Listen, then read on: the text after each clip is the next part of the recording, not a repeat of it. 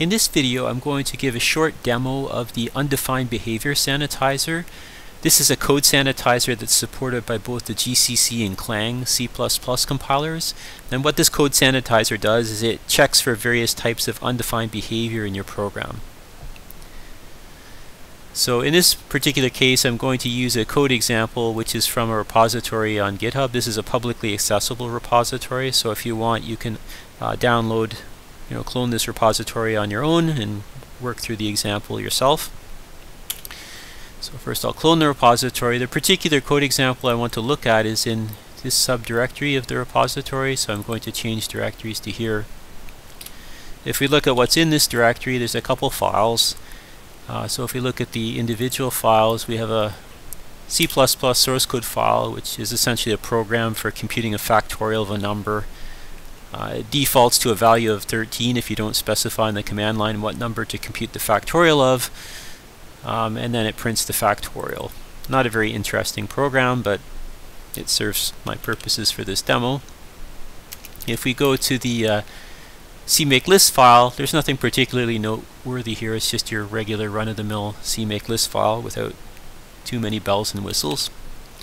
So I'm going to use CMake to build the program first. So I'll do the configuration stage of CMake first, and I'm going to specify a build type of debug.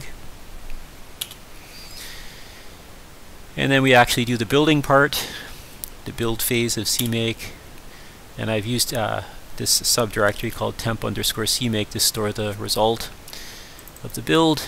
So I'm going to run the factorial program now, and it says it's computing 13 factorial and it prints out the result. This program though has undefined behavior. If you actually look more carefully, the number that's printed as the result of 13 factorial is definitely wrong. Essentially what's happened is there's been signed integer overflow in the program. I mean, there's not really too many things that can go wrong with the factorial program that we've written. If you look at it here, there's not many possibilities of undefined behavior in this program. But what can happen is that we're using signed integers for doing the computation of the factorial, and the integer arithmetic can overflow, and this is what's happened. In part of a bigger program though, actually it can be sometimes quite tricky to detect integer overflow. So tools that can help you to detect this, as well as other types of undefined behavior. There's many different types of undefined behavior, and the Undefined Behavior Sanitizer checks for quite a few of them. Not all of them, but it checks for quite a few. So let's actually go back to our CMake list file, and what I'm going to do here is I'm going to add a few extra lines to it which will enable the Undefined Behavior Sanitizer. So these two new lines here that I've added, essentially what we're doing is this variable here is specifying extra compiler flags that are used when you're compiling, and this variable here in CMake is used for specifying extra linker flags. So what I'm doing here effectively is appending to the list of compiler flags this -fsanitize equals undefined, and I'm appending onto the list of the linker flags the same option. And basically this option is needed for both the compiler and linker, and it just specifies to enable the Undefined Behavior Sanitizer. So I'll save that, and then what I'm going to do is I'm going to rebuild my program, but now with my new CMake list file, one that's going to enable the Undefined Behavior Sanitizer. So I do the configure stage of CMake and then the build stage, and then I'm going to run my program again. And this time when I run it, you'll notice that it's printing an error message. The extra code that's basically, when you use the Undefined Behavior Sanitizer, part of what it does is the compiler will instrument your code with extra checks. For example, every time you're doing signed integer arithmetic, it checks for overflow, and it will basically print a message if overflow occurs. In this particular case, it's saying it's detected signed integer overflow.